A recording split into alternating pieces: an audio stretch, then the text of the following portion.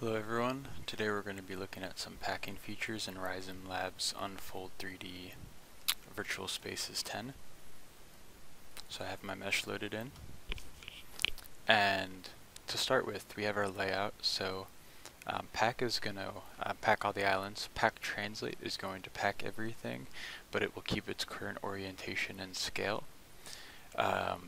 Moving forward, we have the margin options. So, margin will be the padding here, and then spacing will be the padding in between islands. So you can set this, and you can also set the map res. And if I change it to 1024, you can see the spacing went down and the margin went down. I'm going to put it back to 2048.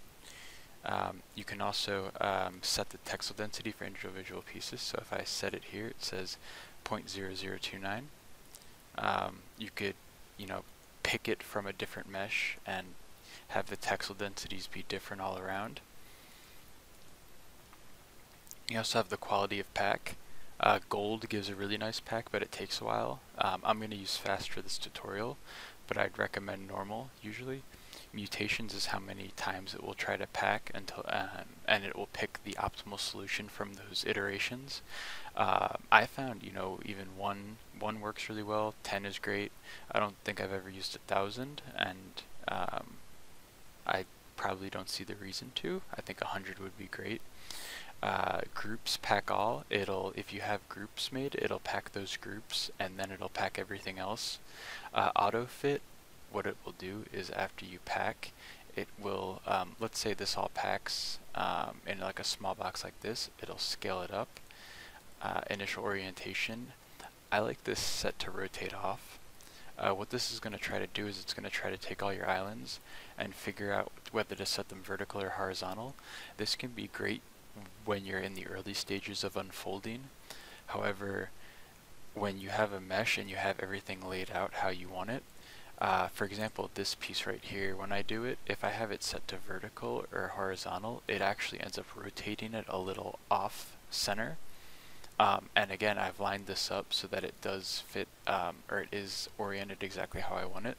So I tend to turn this off, but what I do enable is this orientation optimization, and this is going to tell the program at what angles it can rotate in order to find the best fit. If it's set to off, it's not going to rotate any of these pieces. If it's set to 45 degrees, this outline and group you're probably not going to be using much, so I would just leave them set to default. Island groups is used to create groups. So let's say I go to my selection dialog here. I select the suppressors, the suppressor group, select, and then I go to group. I can create a group with create, and so this creates a group, and what this is going to do is it's going to pack it together so that you have all these islands near each other. This can be great if you're doing some hand painting or anything, and just makes your UV islands cleaner. I know a lot of people are in Substance Painter, 3D Coat, other 3D painting applications, but having a good UV layout can be really nice in some cases if you have to paint some camos, if you do end up doing some Photoshop afterwards. So I would say it's a good habit to try to pack bigger areas of the meshes together. So I'm going to remove these islands for now. You can also select all the groups. Display, I would keep these all enabled. Island visibility, we talked about that earlier. That's going to show or high islands. And multi-tile, that's covered in another video. For UV tile, if you want a 1x2 or a 2x1, you can set it like this. What you can also do is you can do 0.5, so this will actually be a proper, this will look proper in Maya or 3ds Max. If you do it 1 and 2, what it's going to do is when you bring it in, it's literally going to be 2 UV tiles wide or tall, so definitely use that 0.5. So let's get into packing now. So with initial orientation set to off and orientation optimization set to 90, let's run a pack, and we have the margin and spacing.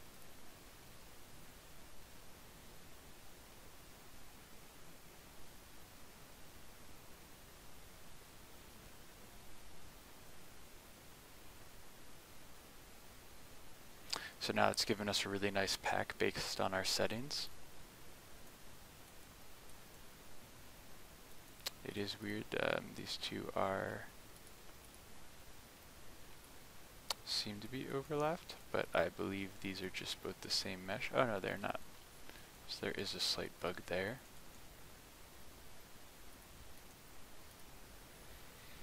Otherwise, this is all in with our options. I wonder if I set it to normal unpack if it will fix that.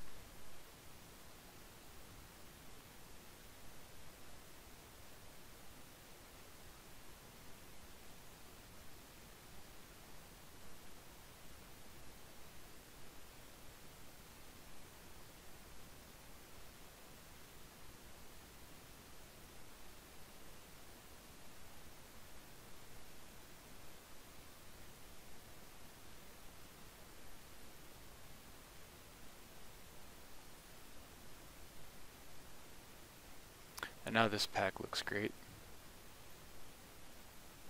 It's a little sloppy, but everything is packed nicely. Looks like it's taking up a good amount of the UV space. So now going into a little bit more advanced features that I really love to use in this software. Let's go back and select our groups. Let's select this suppressor. And you see how this is kind of all over the place.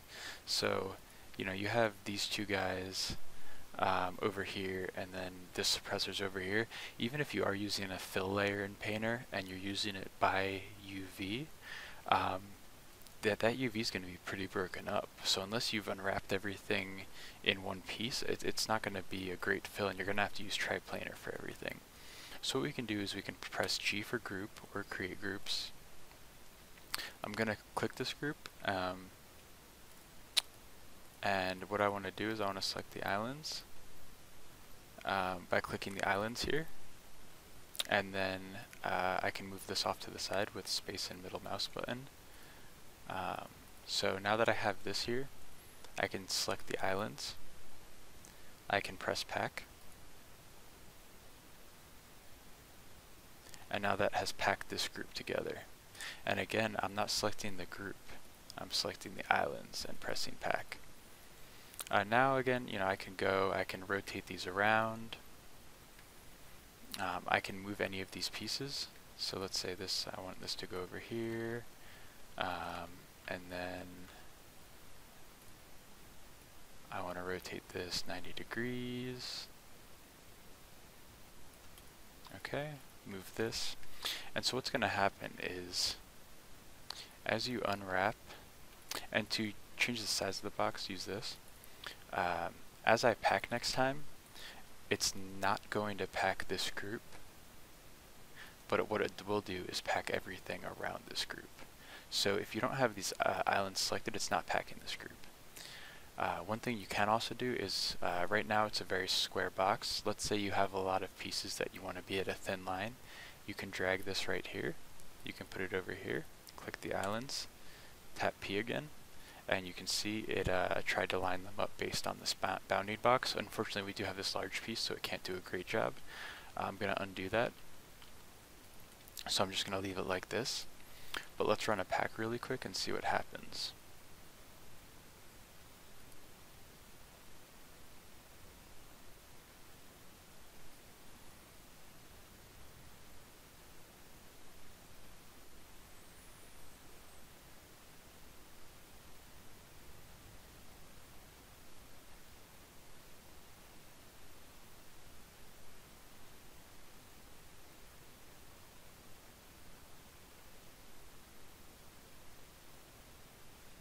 So now this is packed.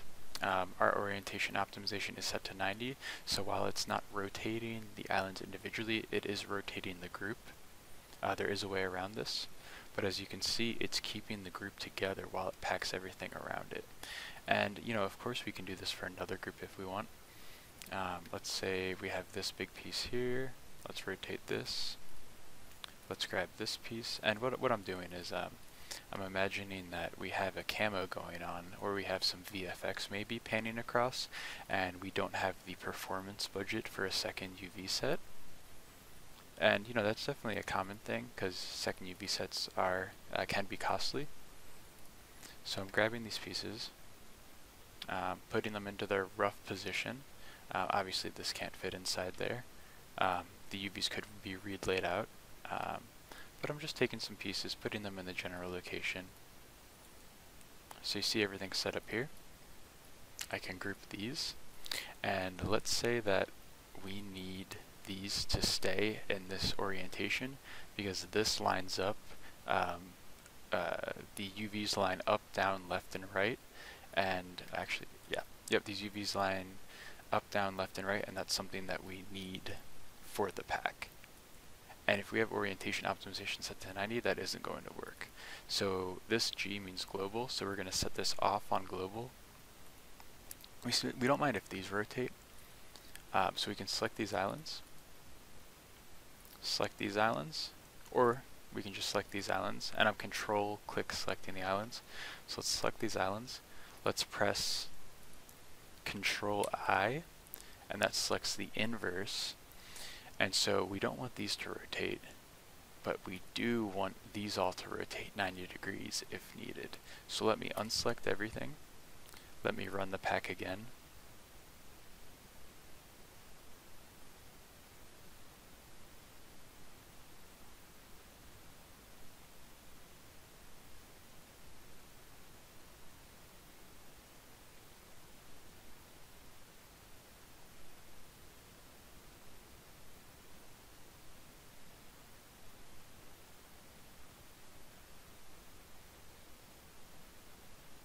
So as you can see, this group has rotated. The islands haven't rotated, but the group has rotated.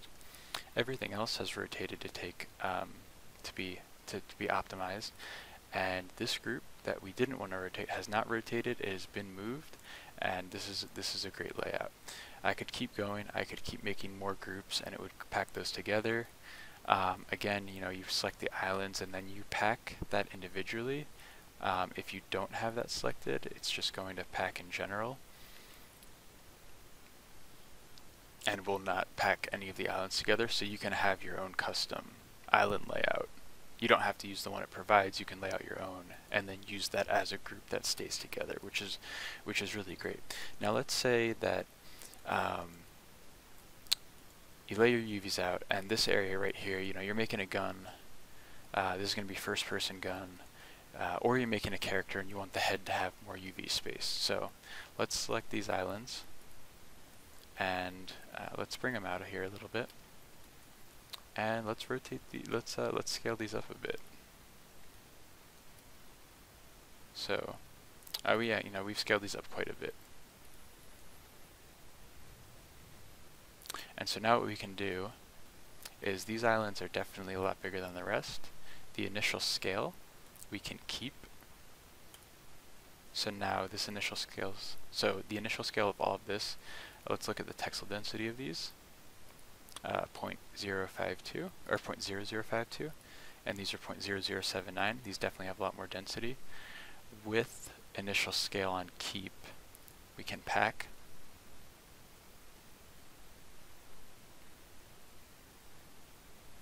And what this should do is it should keep these islands bigger in relation to these. It won't be able to keep the Texel density because this, we just scaled it up and it's not all going to fit in the 1-to-1. But what it will do is keep the relative scale and then auto fit it down because we have auto fit on. The other option you can do is, you see this specified right here. You can specify a Texel density. So let's say you made another asset and it has a certain Texel density, and the other asset you're making also needs to have that Texel density. You can specify a Texel density, enter that in, and it will automatically scale the UV while packing to match that, which again, great feature. So as you can see, we have a lot more Texel density here now, and the rest is good. Now another common pipeline problem that comes up is, hey, we have a character, the character head, the character arms. We want those to stay the same. We're making a skin on that character. We want to replace all the armor, but we want to keep the texture work and the UVs that the previous artist did. So let's say, let's select these islands. Let's move them here. And let's say, you have some awesome texture here. Pretend this is the face, and we want to pack everything around these islands. What we can do is we can do, keep the initial scale obviously, but we don't have to. We can keep average, follow average, but I'll just do keep average.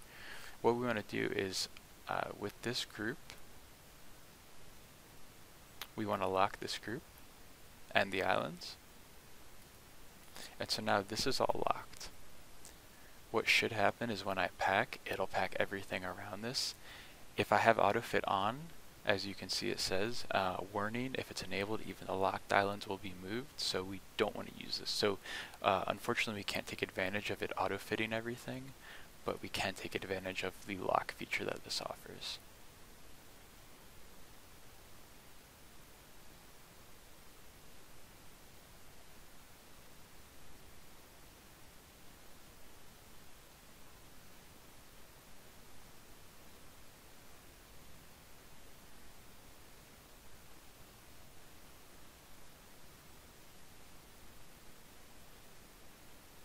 So now you can see that this model, and I'm going Control-Shift-Z to redo and Control-Z to undo, everything is packing around these locked islands. And even though I wasn't able to use the autofit, it still is a great pack. The one issue you may run into is, let me select these islands, let me select the inverse, and let's say you bring in some stuff and it's scaled up like this. What's going to happen is that it's the initial scale, it's keeping the average of these. So if autofit's not set, it might end up bursting a little outside of the 1x1 scale and the UV. So what you're going to have to do is again select these islands, Control I, and then scale down the islands until it is fitting properly inside the 0 to 1 space. So yeah, you can see right here, this is the end of the 0 to 1, it's outside. So again, in this case, you'd have to select these islands, Control I, Shift, and you can use the Show tool if tab is not working, and then just scale these back down, and then pack again, and it should work. I'm just going to undo this because we did have a nice pack before. And that's some pretty powerful features. You can always go back to this, unlock it if you need to move this around. But yeah, overall, this is the main packing features I tend to use in Unfold3d. Again, I find it a super powerful program. If you want to see some UDIMs and how those can be used, check that video. You can also use UDIMs if you're making multiple meshes that aren't actually using UDIMs, but are multiple parts of, let's say, like a mech or a robot, but aren't using UDIMs. You can always use that, set those up, pack everything together, and then move it back in your modeling package. I encourage you to experiment with everything to see what works for you. These are the options that I tend to use on a daily basis. I hope this helped, and if you have any questions, feel free to comment, and I'll try to make some quick tip videos that you can look at that are just short 1-minute things that cover anything I missed here. Thank you.